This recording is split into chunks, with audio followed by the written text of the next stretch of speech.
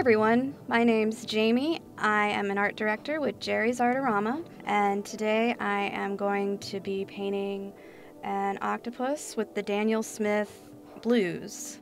So I already have my ink sketch here of the octopus, and I'm gonna do the wet on wet technique here for his background. You can see I've already done a few swatches on the left side of the paper, just so I can see how the color lays down in this Reflections watercolor journal. And I'm choosing to use actually a good amount of pigment with this water brush. I want the pigment and the paper to work with me. So now that I have the water down on the paper and I'm applying a heavy amount of pigment, that pigment will just kind of flare out and give me what you see are these wonderful, almost cloud-like textures.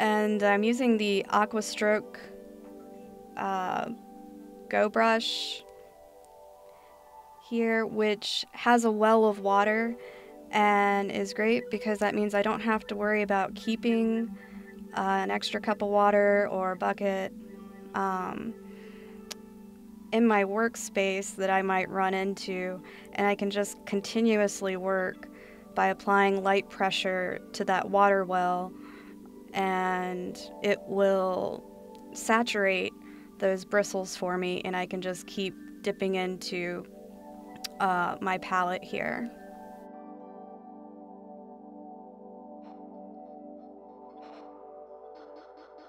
I'm not being too picky, as you can see, about where some of the darker and lighter areas are in the background, because this octopus is just kind of floating through, and I really love the textures that I'm getting.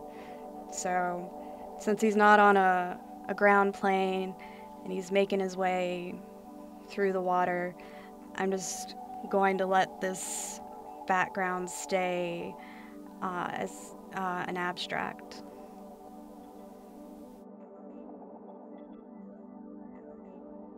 And now I'm going to go ahead and start laying in my base color.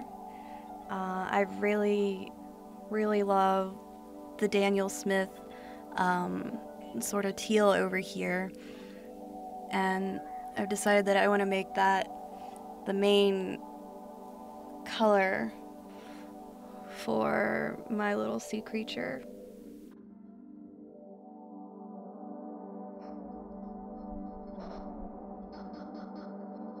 And again, this is just a light application. I'll be adding more on top of it. So again, not too concerned, just trying to get some color in there and see where I want to take this.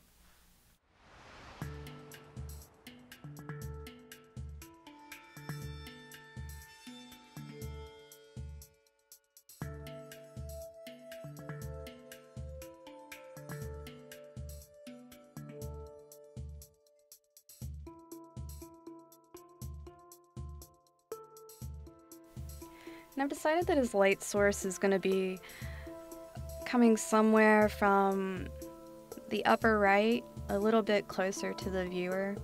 So I'm going to start adding in shadows based off of that. So the very top of his eye and the crown of his head, I'm going to leave a little bit lighter, and then as I'm working on his tentacles down here, start making them a little bit darker, especially along the insides.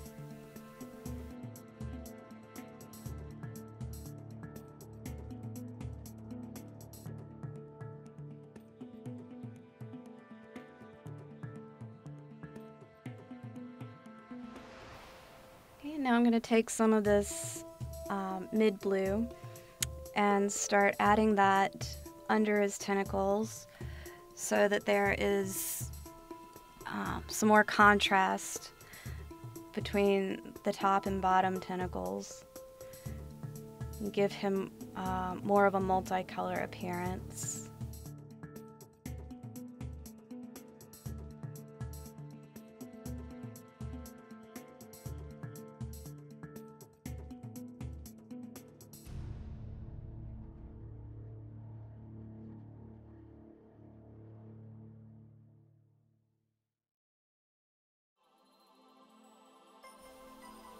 And I'm also going to let that blue kind of transition into the more teal parts of his tentacles.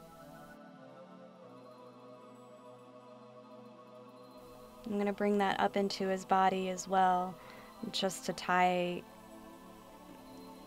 the whole thing together.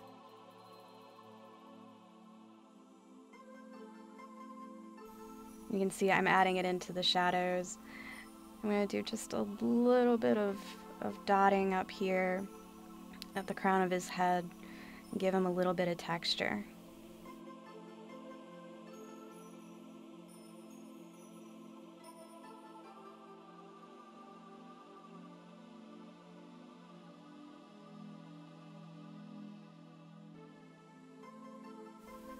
And as you can see, I pick up color from the palette, and I will use the left page in my journal as a way to just see how much pigment I've picked up, or just to get the right amount of pigment that I want to work with, and then apply it to my image. Because here I've picked up a much darker color, and I'm just accentuating the shadows, so I want to make sure that I'm not using too much and deepening these shadows far more than I want them to be.